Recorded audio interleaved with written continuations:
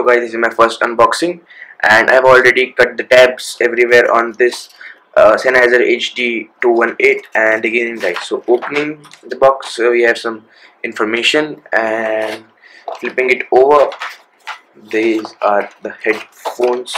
Guys, I just removed them from the packaging. And so guys, this is my first unboxing. Be sure to give some thumb love to this video. And these headphones are feeling pretty good, and I mean, yeah, quite good. And this will be my primary studio monitors for quite some time now guys, till I upgrade to the ATH-M50s. And these are feeling great guys. So first impressions, this is super soft, and the pads on the ear cups are also pretty soft.